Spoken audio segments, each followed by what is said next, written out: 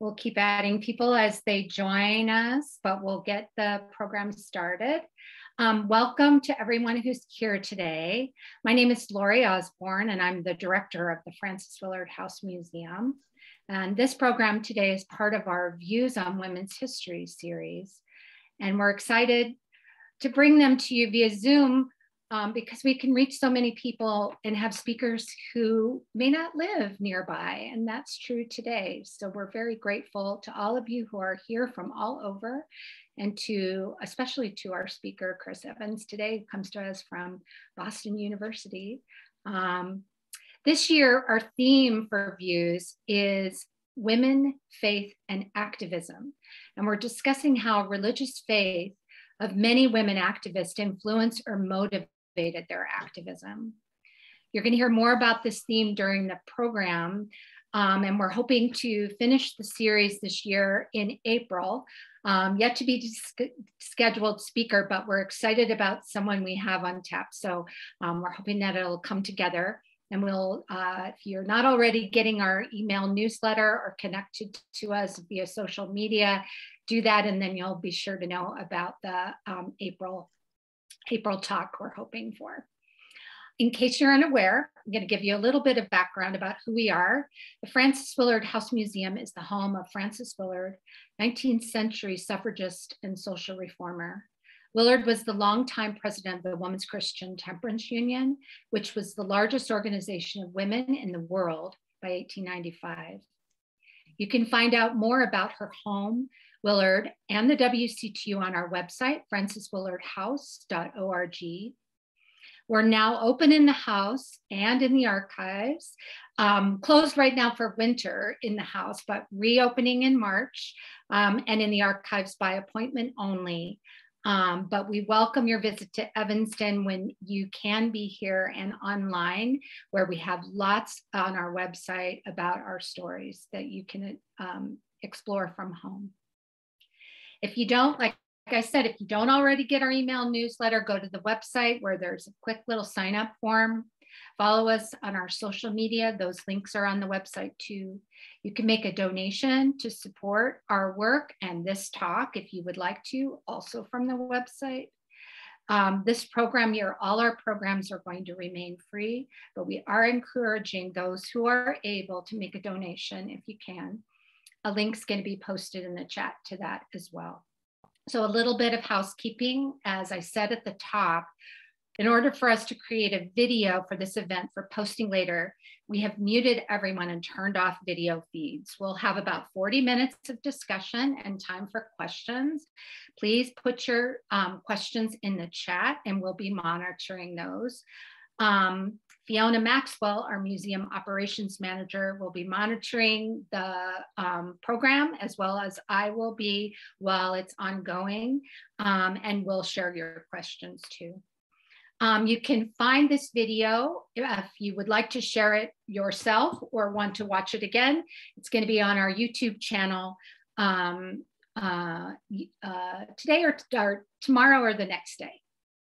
So without further ado, I want to introduce my colleague and friend, Janet Olson, our archivist at the Frances Willard Memorial Library at WCTU Archives. And I want to thank Janet for all her work and connecting us, of course, to Chris. And they're going to talk about Chris's exploration of Frances Willard's faith and her activism, and a little bit about the collection and how Chris has used the collection in the archives too. And Janet will introduce Chris. So thanks again to everyone for being here. Enjoy the program. Go ahead, Janet. Okay, thank you, Lori. And hello, everyone. What a crowd. This is great. I'm glad to be here. It is such a pleasure to introduce Christopher Evans, today's guest, and the author of Do Everything, the long-awaited new biography of Frances Willard, now in production at Oxford University Press. And I say it's long-awaited for two reasons. First, because it's the first full-length biography of Willard since 1986. And second, because I've been following its progress, along with Chris, for 5 years. His first documented visit to the WCTU archives was in 2017. And to go back a little further, I first was introduced to Chris by Carolyn Swart Gifford back in 1999 at the second conference on the social gospel in Rochester, New York. Later, I was pleased when I heard he was taking on the much needed new biography of Willard. And since then, I've had the archivist's vicarious thrill as Chris plowed through the resources of the WCTU archives during regular week or 2 week long visits to our cozy reading room. In fact, in March 2020, Chris was the last researcher in before COVID shut us down, and the first one to return unmasked during the COVID lull in the summer of 2021.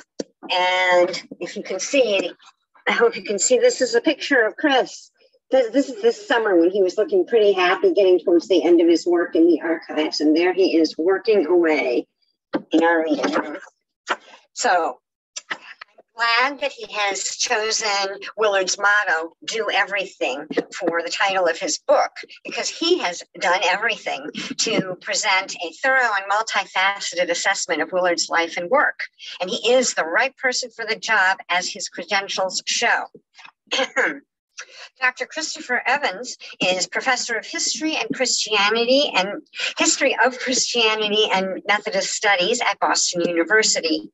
His teaching and scholarship focus on the history of Christianity, American religion, United Methodist history, and ministry studies. He's the author of books, articles, and reviews, and his most recent book is The Social Gospel in American Religion, published by NYU Press in 2017. And you'll see Frances Willard pictured on the cover there. She's everywhere. So Chris is also an ordained elder in the Upper New York Annual Conference of the United Methodist Church, and he has lectured, preached, and taught in numerous church and professional settings, and been a presenter and or convener at academic conferences. So, and now Chris, let's talk. First, let's start with your own, well, first you can say hello, and then you can, if you could, tell us why a new biography of Willard is needed, what new sources and methodologies are at play, etc. So, welcome, Chris. Well, thank you so much, Janet, and my thanks to the Willard House and to the archives for putting this event on, and for inviting me to do something that every historian loves doing, and that's talking about their own work. I would start off just by saying that for those who haven't had the opportunity to visit the Willard House and to do research at the Willard Archives, it's just a magnificent collection.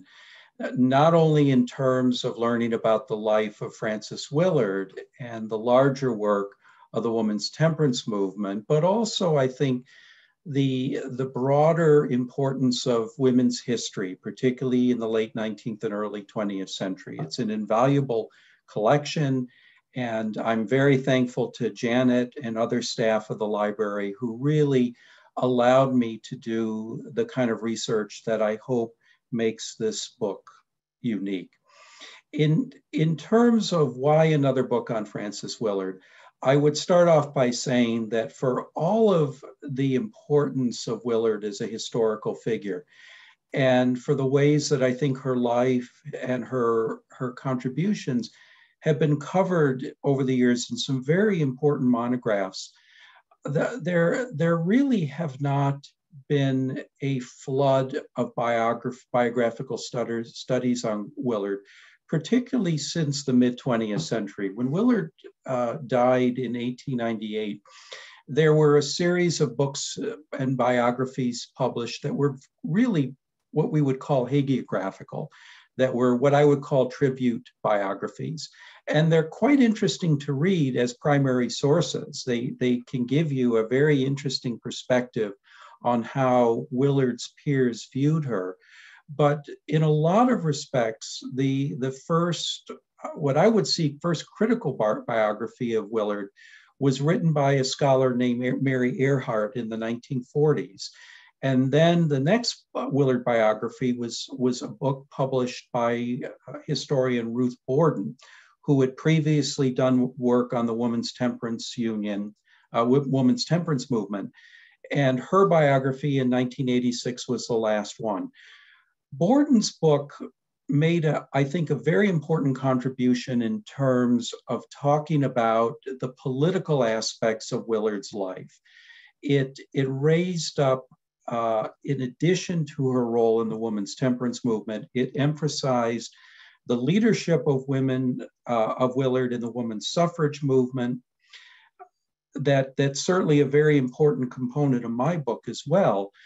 But the overall tone of the biography was, as it gave, I think, a lot of expression to the political aspects of Willard, and in her own words, analyzing the way that Willard was a political animal that really was pushing women to engage a variety of different social issues, and culminating in some respects with the leadership that Willard had in a very important late 19th century third party, the Prohibition Party, which is something perhaps we'll get into in our discussion this afternoon.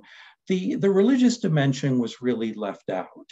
And part of what I wanted to do with this book was build on the work of other scholars who were very interested in exploring the faith of Frances Willard. Scholars like Carolyn Gifford, who were interested in looking at the ways in which Willard was motivated by her a time when religion was very much at the center of the culture. So I think my book makes a very important contribution in terms of looking at the role of Willard's faith in relationship to social activism, but also the other component that I'm quite excited about with my book is the way that I think it cast a new lens on the broader history of women, particularly within the WCTU, that played, I think, a very, very important part of this story, that Willard did not work in isolation. She was a very charismatic leader. She was a very compelling force, but I hope that my book does cast an important light on the women who were not only part of Willard's inner circle within the WCTU, but the larger communities of women who were inspired by her, were seized both by her religious zeal to become involved in not only temperance, but taking on a wide range of reform issues at the time.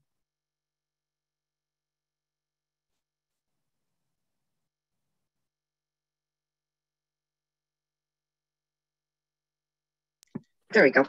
Okay, so, and I think ever since 1986, a lot of things have changed. For one thing, different forms of different trends in historiography and historical research, and plus, you did have access to, I think, a lot of sources in the archives here that had not really been available. So, I did indeed. And I think, again, part of what is remarkable about the collection in the WCTU archives is not only that it contains the personal papers of Willard, which include just a huge amount of correspondence, both related to other leaders of the women's temperance movement, but a wide range of other women's leaders. Most especially exciting for me was the correspondence between Willard and Susan B. Anthony. We talk about the difficulty of reading Willard's handwriting. For those of you who have seen Susan B. Anthony's handwriting, I think in some ways her writing is even worse than Willard, and it'd be very difficult at times to follow. But that is a historian's joy. For those of you who are historians and joining in, when you have access to the kind of primary sources, to source documents, particularly letters, it's very exciting. But also the use of the Willard scrapbooks, the collection of personal memorabilia, much of it collected by either Willard's mother or various WCTU associates who were able to compile that material were very important to my study, as well as the papers of other influential temperance leaders, women's rights leaders, such as Anna Gordon, Isabella Somerset, and others. There's just a wealth of material that I was able to use that I frankly think not a lot of other scholars really before after the publishing of Borden's biography, you begin to see the integration of these sources. Plus the fact, again, the WCTU online journals that give you the chronicle of Willard's life from a young girl, young teen to her mature years. The work of, again, Carolyn Gifford in terms of her book, Writing Out My Heart, which was really the first effort to try to put together a very clear annotation of those journals, wonderful, wonderful resource. All of these things were resources that I was able to take advantage of. Yeah. So, and tell us why this book and why Frances Willard are important to you. Give us your own opinion of Willard and why you felt compelled to write the book. Well, Janet, that's a question, and I'm going to try to keep my answer short and sweet because I could talk for about an hour on that. I think a little bit of my own story is instructive to kind of give you an idea of why I wrote this biography. I had a vague knowledge of Willard as a historical figure, probably from social studies courses in high school. There was never a lot of in-depth information, but I tended to recognize her from a couple of pictures. But it really wasn't until I studied at Boston University in the early 80s that I came face to face with Willard through a stained glass window of her in the university chapel, Marsh Chapel at Boston University, which was a chapel that was built at the heart of BU in the 1940s. And then President Marsh really had a big role in choosing the figures, the historical figures in American history who grace those windows. And right next to Abraham Lincoln is Frances Willard. So that exposure got me interested in studying Willard, both when I was a master's student at BU, and then many years later when I was doing my PhD work at Northwestern. I really began to become more interested in both the temperance movement, but the kind of broader connection in the late 19th century between religion and social reform. And Willard was an individual, again, who was very much a part of what is commonly called the social gospel movement in American Protestantism that ran from roughly the 1880s into the early 20s. And that, again, that's something we can unpack in a little bit, I hope. But in a lot of respects, I had used Willard in a lot of my writing. She comes up as a very important figure. But the catalyst for me in some respects to write this book was the 2016 election. The Hillary Clinton's defeat had a really deep impact on me, because one of the first things I thought about was how difficult this would have been for Frances Willard, how painful it would have been for her. When you read her journals, there are these incredibly optimistic writings that predict with a lot of confidence that a day will come, probably in the 20th century, when a woman will be elected president of the United States. How disappointed she would have been to see the fact of where we are now, both in terms of our broader political melees, but the fact that the kind of barriers to women in public life are so prevalent in many, many ways. And I think, again, what really excited me about studying Willard and really going in depth into her life was just not only seeing her struggles, but her infectious optimism.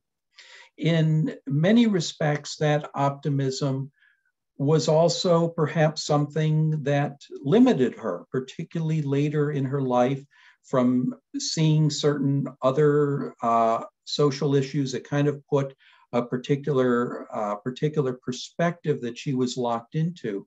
But part of her charisma was coming out of this sense of there are all of these possibilities going on for women at the end of the 19th century. She was a consummate optimist, even in the midst of the kind of social problems that engaged her. And to be honest with you, Janet, I caught a lot of that optimism in my research. And I think it added a lot to her charisma. So in a lot of respects, after really getting to know her from reading so many of her own books, particularly Glimpses of 50 Years, her magnificent autobiography of all 600 pages, all of her books that she published during her lifetime, and reading so many sources from scholars and historians who have written about Willard before, I just thought there's really a gap here. And part of it is, again, just catching up with the current source material that's available. But I really wanted to do justice to her religious convictions. Like me, Willard is a Methodist. And in many respects, in 19th century America, Methodism was at the cultural center of the nation. It was a barometer in many ways in terms of how Americans were developing. So from the standpoint of that time, Willard would have referred to herself as an evangelical, a word that had very, very different meanings back then than how we understand that term today.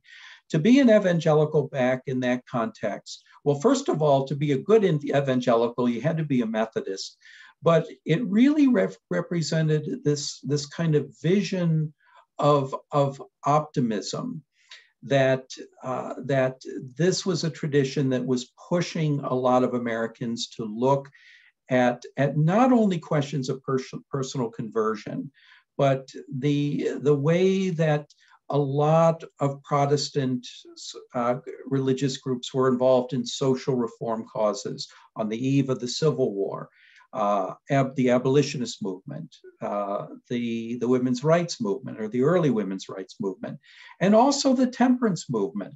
These were not just moral crusades that focused on, again, the idea that people needed to be converted and then a more perfect society would emerge.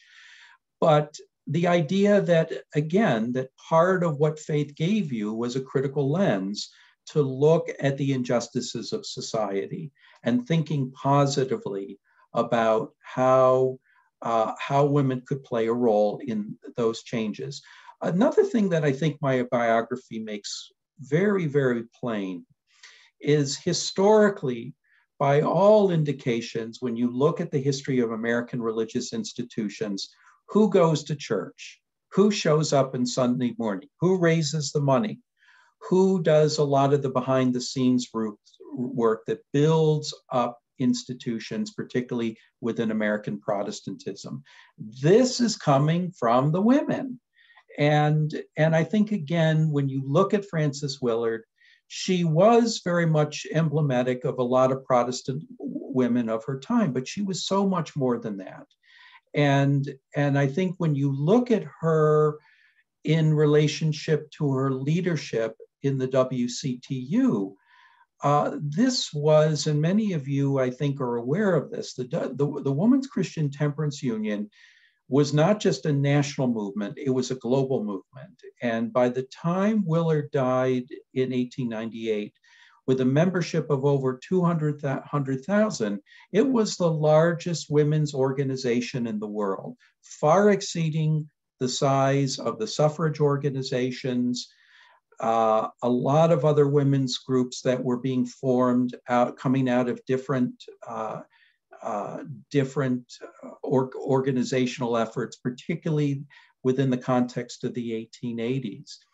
But the role that Willard played as a harbinger of women's political involvement can't be overlooked. And I think, again, the context of Willard's religious beliefs is the prism by which we can understand how this person made such a profound impact on the era that she lived.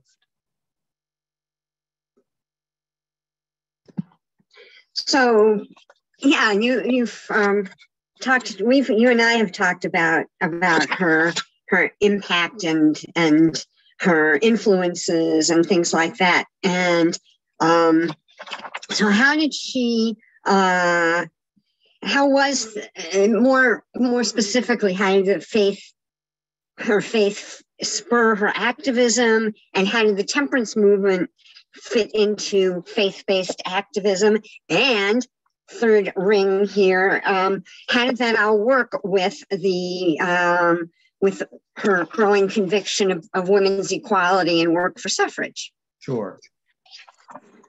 Willard, in a lot of respects, again, I think the key to understanding the type of Christianity that Willard practiced comes from her parents.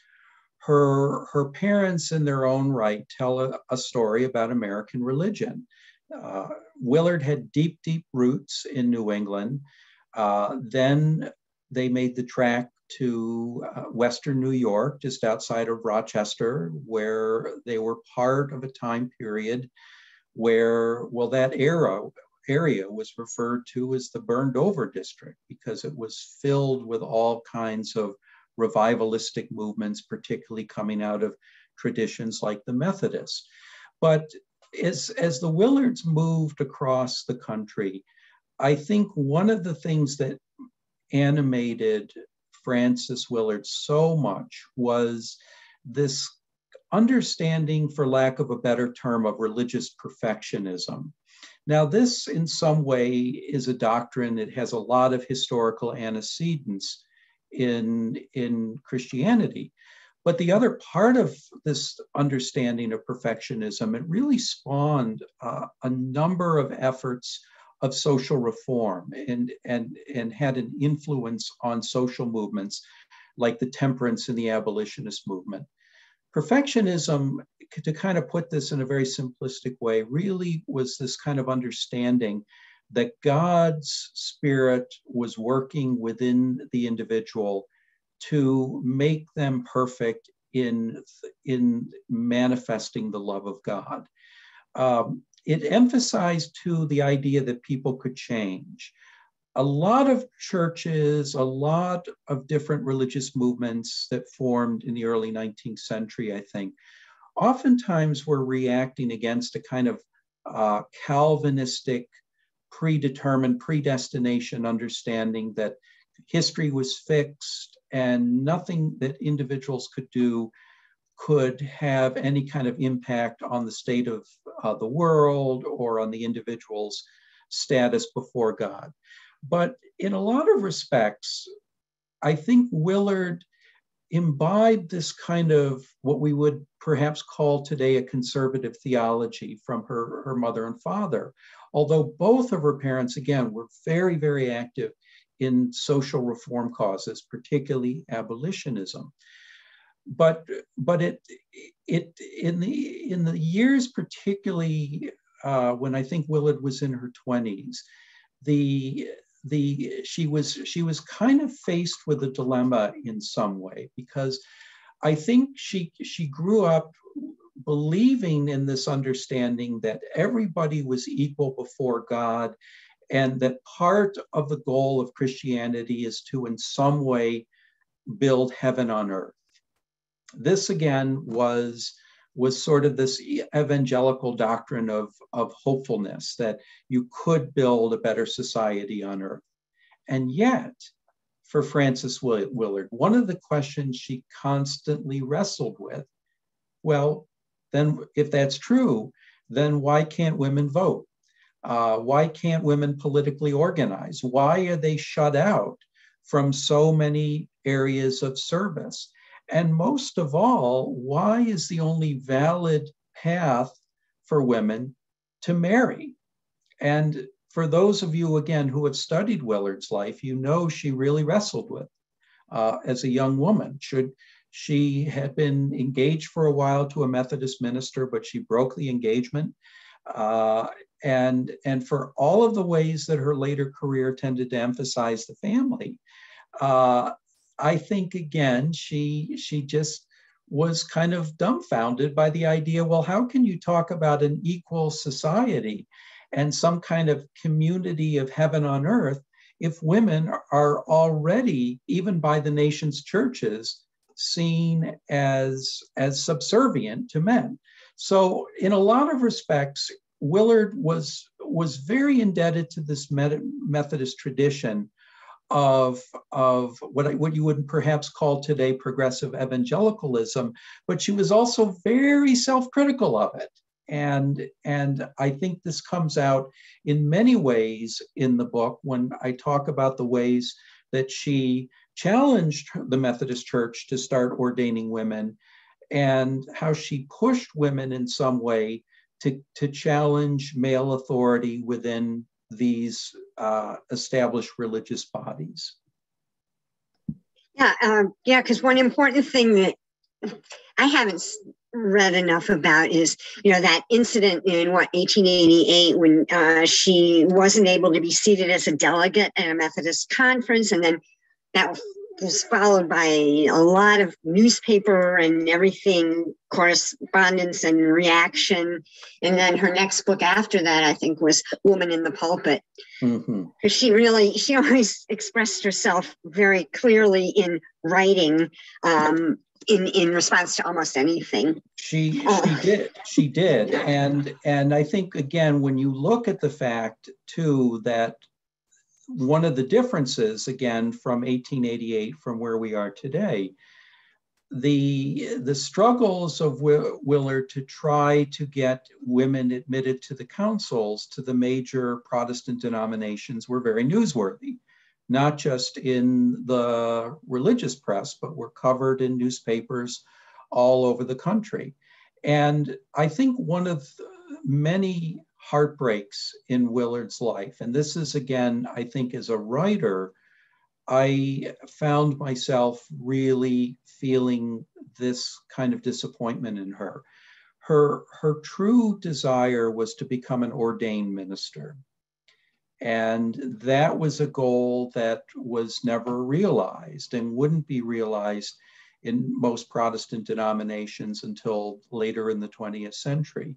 But I think Willard, again, was part of a broader public campaign that went on repeatedly throughout most of her adult life to try to get churches, as well as other institutions, to open their doors for women. Yeah. And to go back a little bit to the social reform aspect, which of course is one of my favorite aspects of Willard, and that's how I found her when I was working on 19th century social reform, is her interest in, her support and promotion of social Christianity. Mm-hmm. She called herself a Christian socialist. And, the Christian socialism, social gospel, and social Christianity are three of my favorite terms. So maybe you can talk a teeny bit about that. Well, Christian socialism, in many respects, Janet, is kind of an umbrella term that you hear a number of reformers of Willard's generation use. It has a lot of origins within different movements within the Church of England. But really by the 1880s in the United States, Christian socialism was an embodiment of a very idealistic vision of democratic socialism. And again, when you talk about the America of the late 19th century, you have a number of third-party movements that in some way were very interested in kind of experimenting with democratic socialism.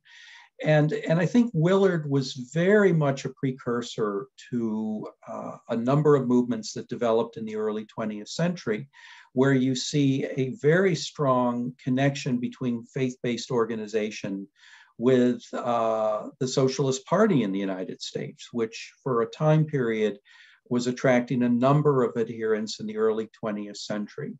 But Willard was certainly no Marxist. And I think, again, she certainly had, at times to her detriment, this kind of understanding of American democracy as the pinnacle of the kingdom of God on earth, or that it could be. But I think, again, for her, the designation of Christian socialism reflected in her mind what was the religion of Jesus. What would Jesus believe if he lived in the 1880s, for example, or 1890s, and went to places like Chicago or New York? The term Christian socialism in some ways is a very urban-based kind of faith that really permeates around the social inequalities that were developing in the United States, and the debates that were going on between labor and capital, the growing attack of a number of groups that we would identify with the burgeoning progressive movement that really came to fruition in the early 20th century. But the idea, again, that part of the purpose of faith was to live out this kind of religion of Jesus. What would Jesus do if he lived in the midst of a country where you saw such a tremendous imbalance of wealth and privilege between the few who were very rich and the poor masses? So in a lot of respects, part of the story of Willard's Christian socialism, I think, is it starts with the support of the American labor movement, which, again, from the standpoint of the 1880s, was a pretty radical thing for respectable Protestants, particularly Protestant women like Willard, to take on. But it went from that to, I think, very much a strong condemnation towards the end of her life of American capitalism. She very optimistically, although perhaps somewhat naively, decided at the end of her life that what we are called to do as women who call ourselves Christian is to work for the eradication of poverty on a national and global level. A wonderful goal. And sadly, again, I said a moment ago, perhaps she was naive, but when you look at some of her speeches, when she talks about the commission of faith to eradicate poverty, it really does reflect upon, I think, later reformers that we have seen in the 20th century that have looked at issues like economic justice, globalization, militarization, and have seen the need to kind of move in the direction of more radical economic solutions.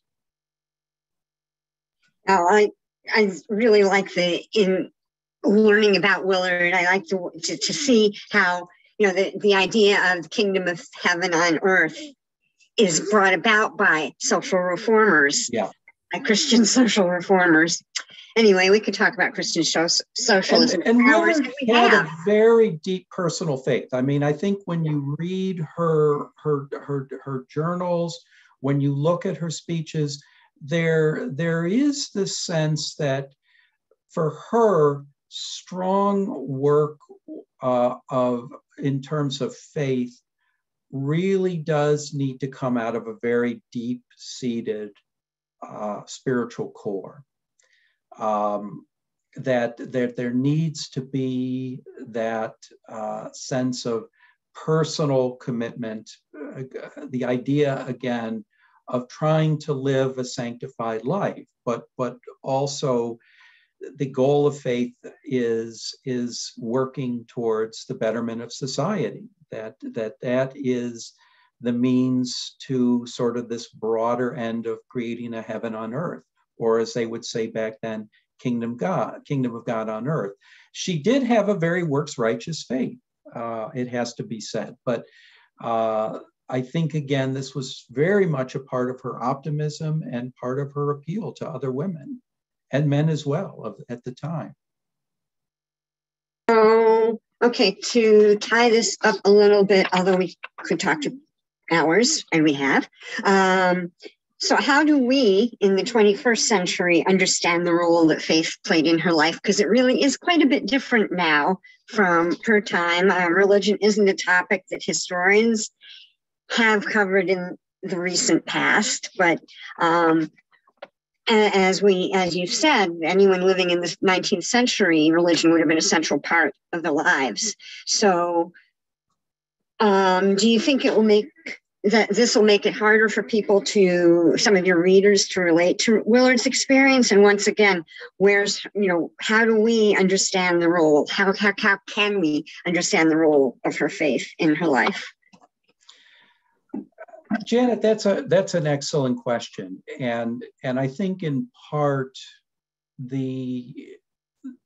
I'm not sure about that. I do think again the role of religion, particularly institutionally speaking, has changed a great deal since the end of the 19th century, as it has from even say 50, 60, 70 years ago. So there are a lot of questions you could ask. I think for me, the overarching question, and I have to say this is part of the historian's rant. History for some people, I was born with an innate love of history. I have found over the course of many, many years of teaching that sometimes history, particularly for younger people, can be a difficult sell. But I do think that there is a part of our identity as a nation where we've always have kind of been that way. We tend to be ahistorical. Now, some people might want to challenge me on that, but I think again, Americans are very good at myth making at times, but they seldom want to dig deep into the foundations of those myths and how they stand up to historical realities. I do think part of what Willard speaks to, Janet, quite well is for all of the changes in the way that religion is perceived and perhaps its public role today. And I would argue, I think, again, religion is still very important to understanding America's past and its present for a lot of examples now of how it points to a lot of what's problematic about America. But I think part of the connection between our time and the present is Willard speaks to spiritually restless people. Willard loved Methodism, and in some ways she was very tied to the Methodist Church. But there was a point too where I think she expressed the kind of restlessness of what we perhaps would call today faithful or spiritual, but not necessarily religious in a conventional sense.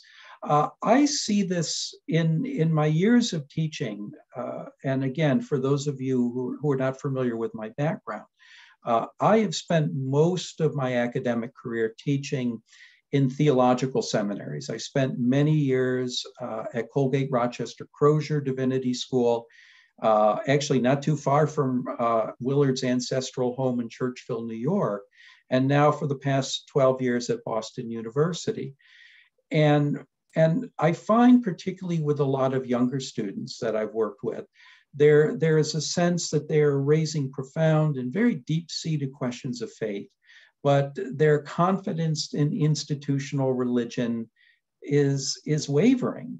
And there are, I think, again, a lot of reasons for that, particularly in a contemporary context, of why many young people have either turned away from churches or left them altogether. And there was the same angst in Willard's time. There, particularly on issues of women's representation. One of the things that Willard occasionally would sort of flirt with was the idea of making statements like, well, maybe women should just go off and found their own religious institutions. And that was something that really got her male critics nervous. So it reflects, again, this kind of tension that we find historically, as different as the Willard's historical context is from today. You still see those parallels. And I think that's something, again, that my biography, I hope will be very edifying for somebody, not only to learn about the past, but think about some of these issues about Willard's faith and religion in terms of how they tie in today.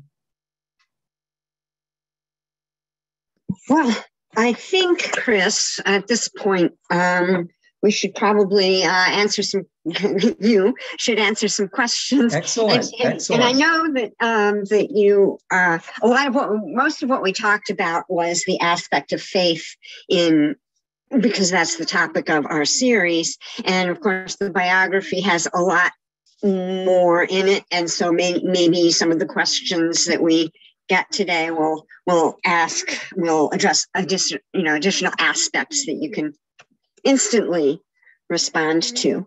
I'm going to pull some forward that I've been collecting as we've been talking, and this has been so interesting.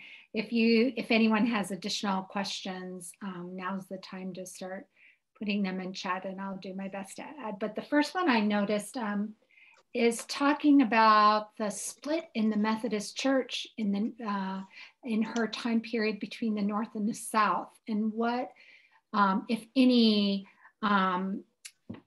thoughts or anything that Willard had to say about that, and maybe a little bit of background about that time period, what was going on in the churches, and then if Willard had anything to say, especially in the Methodist Church.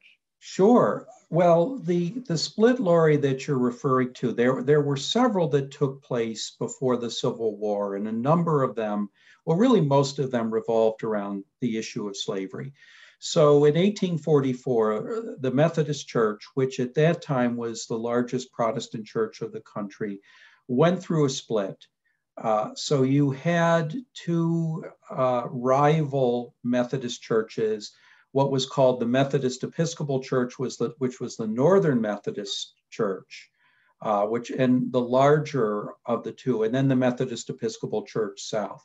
So essentially it broke along regional lines, although if you look at, say, Kentucky, Southern Ohio, parts of Maryland, West Virginia, you see again that kind of tension along the border where you would oftentimes have both of these churches neighboring one another. But that was a split, again, that really, I think, many historians have pointed to, that it happened about 17, 18 years before the beginning of the Civil War, and really prefigured the Civil War in some way. It was a very violent, I shouldn't say violent, but it was a conflict that took many, many generations to heal. And frankly, it never fully was. I mean, I think when the two churches finally reemerged in the 1930s, and it was a time period, again, where major Protestant denominations split over the slavery issue.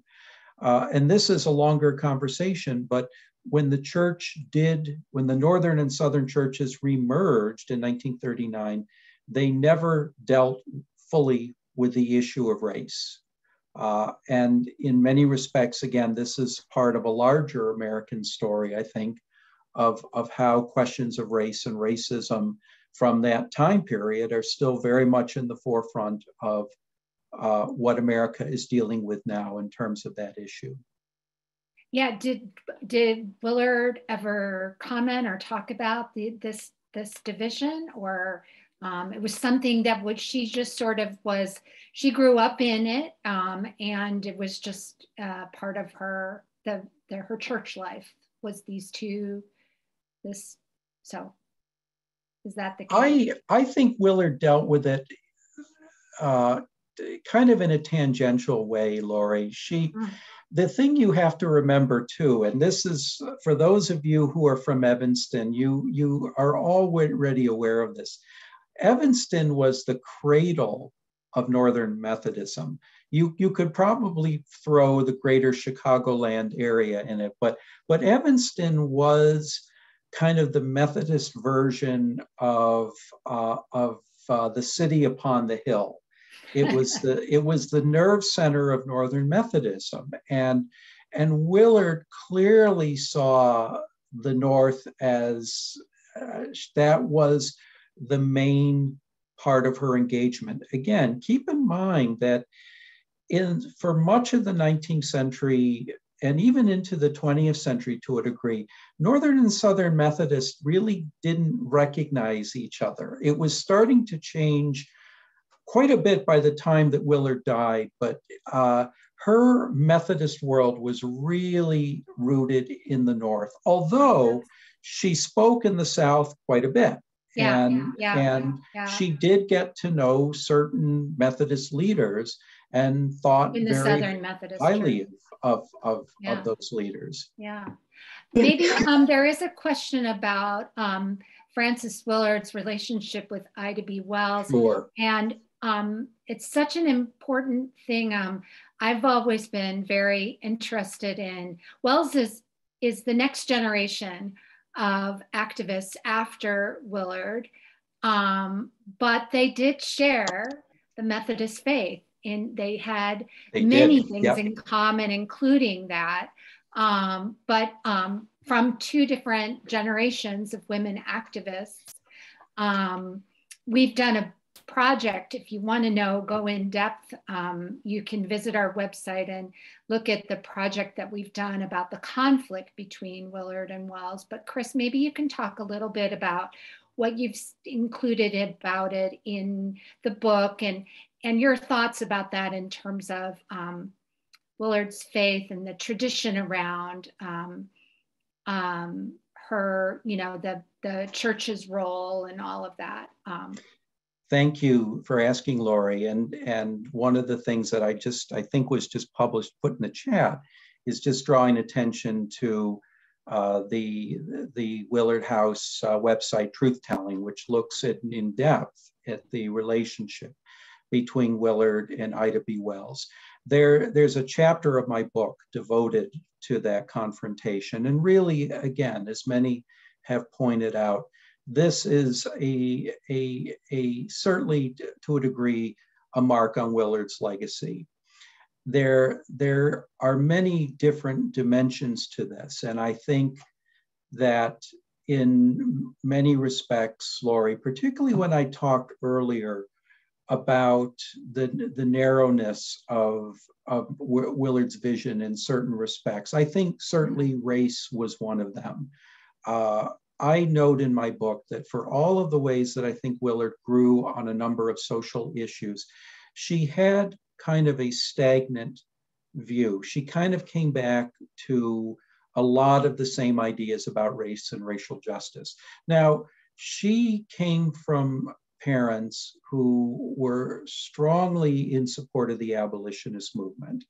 But I think, like a lot of white abolitionists, there was a tendency of again, I think particularly of Willard's parents' generation, not all white abolitionists, but some, to see the eradication of slavery and particularly Northern victory in the Civil War in kind of messianic terms. This was a galvanic event that was going to solve the race problem in the United States once and for all. Well, of course, if you if you read people like Wells and certainly Frederick Douglass's work, David Blight's outstanding biography that came out a few years ago that documents the way that Douglass was trying to tell a lot of white anti-slavery activists, we have a lot of more work to do. And then you have a very complicated history around Reconstruction, a lot of excellent work written on that. And I think Willard just closed out. I think, again, there were efforts in the WCTU to make important overtures to African-American members. And I think, again, the history of African-Americans in the WCTU is its own really, really fascinating story. But I think Willard just got to a point where she had a very simplistic view of how racial justice could be achieved. And I think too, again, part of what I really point out in the book is that Willard wanted to build a bridge between Northern and Southern women. And I think part of her ultimate ambition was to try to create a political coalition of women that would back a third party in the United States that would be supporting temperance, suffrage, and also to a degree Christian socialism.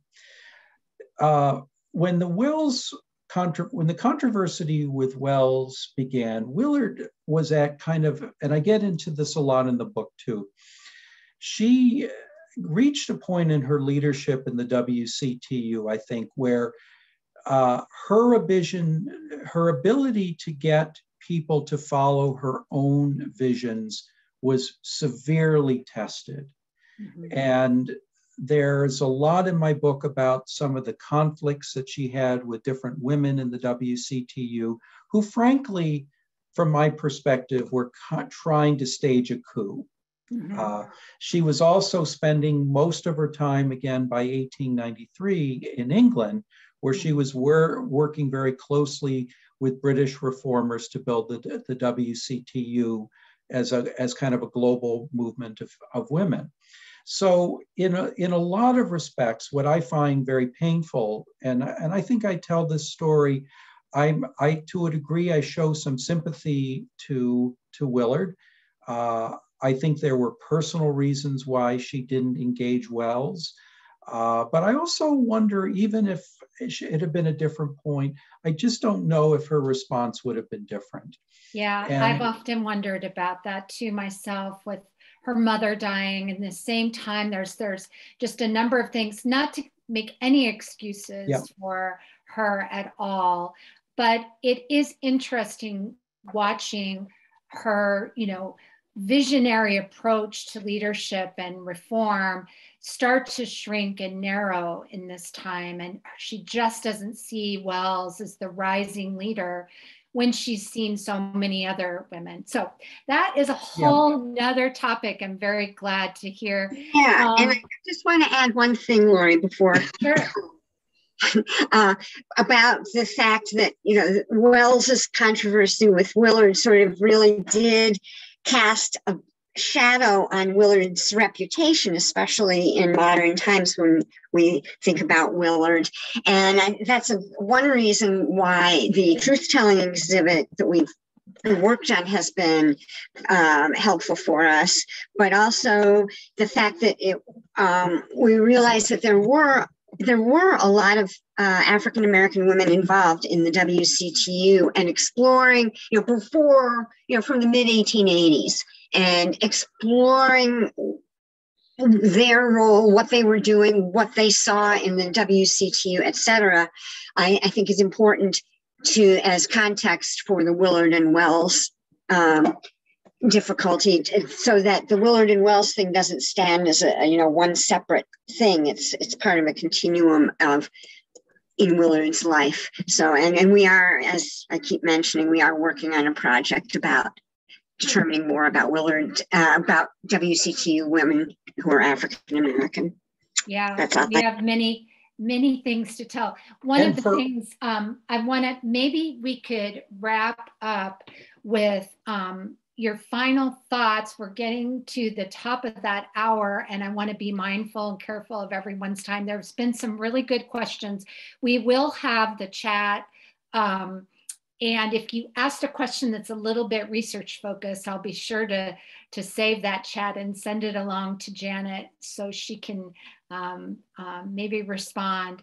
But Chris, your final thoughts about Willard's faith and her, that sense of origins from her family and its connection then into this reform activism that grows. She doesn't start either as a firm Christian or as a firm reformer.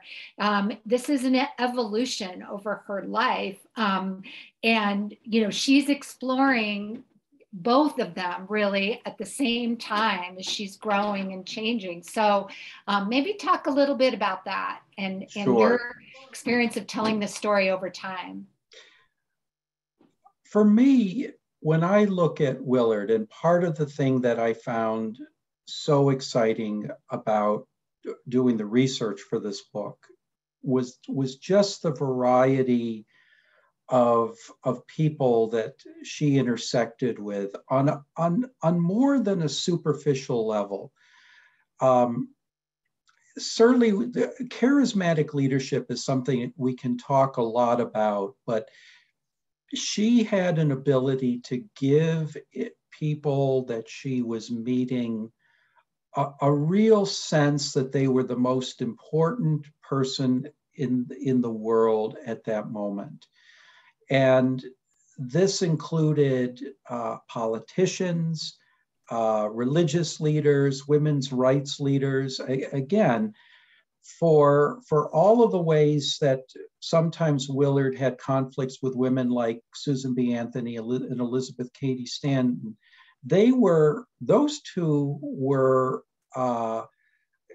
in awe of her power in some ways. Susan B. Anthony wrote of Willard that she had an almost like a cult power to just get you to follow where she was going.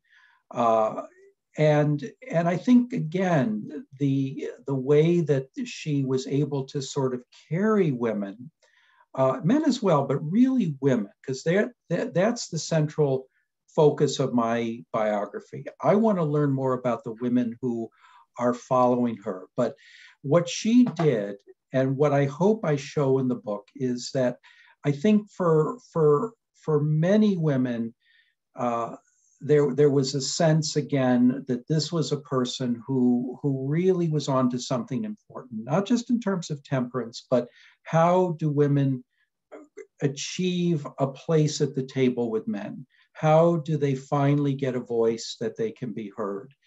And at a time period where women like Anthony and particularly Stanton were often seen as way too radical, Willard played on her acceptability. I mean, she was seen as a very proper embodiment of American womanhood, and she used oftentimes very traditional language. But I think part of what she did too, and this is part of her broader legacy into the 20th century, I think, Lori, when you look at a number of initiatives of social change, you can look to caucuses, you can look to certain groups who are engaged in legal activism, and you have marchers. But in a lot of respects, I think Frances Willard contributed to a tradition of largely middle-class women, oftentimes white women, but not exclusively, certainly in terms of her international influence. It moves beyond sort of a white Western world, but within church groups, within a movement of women's clubs, oftentimes quite well-educated women, but women who were very interested, again, in building political clout, whether it was in churches, whether it was in civic organizations, whether it was in businesses, political activism, settlement houses. There are so many ways, again, that you can track, I think, the way that Willard made a difference. not just in terms of the temperance movement, but larger campaigns for women's equality in politics, in churches, and certainly again in just the broader legal, they're changing legal status in American life. I think there's a lot more work that needs to be done, but I hope my biography makes a good start towards understanding this broader importance. Well, we're really looking forward to seeing it in publication. And I want to thank you so much, Chris. It's been a great talk today. Janet, do you want to wrap things up? Sure, just say thank you, Chris. And of course, we want a signed copy of that book, hot off the press. You got it, you got it. And I hope it will be out this fall. One of the things I wanted to mention to the group too, I saw a lot of questions come up in the chat. Please don't, I would love to hear from you if you get a chance. My email is chevans@bu.edu, and would love to hear your questions. Oh, and I want to say it was great to see so many names in the popping up in our audience of people who have been to the archives, people that I've had the opportunity to talk with, and so I'm glad so many of the Willard fans were available to come and listen to this talk. Yeah, and the final questions is that the book looks like it's possibly later this year, fall of this year. So you will certainly hear about it from us when it comes out. And we want to thank Chris. Thanks everyone for coming today, and stay in touch. There will be more from us about all of this too. Thanks so much. Thanks, everybody. I've enjoyed the conversation. Thank you. Thanks.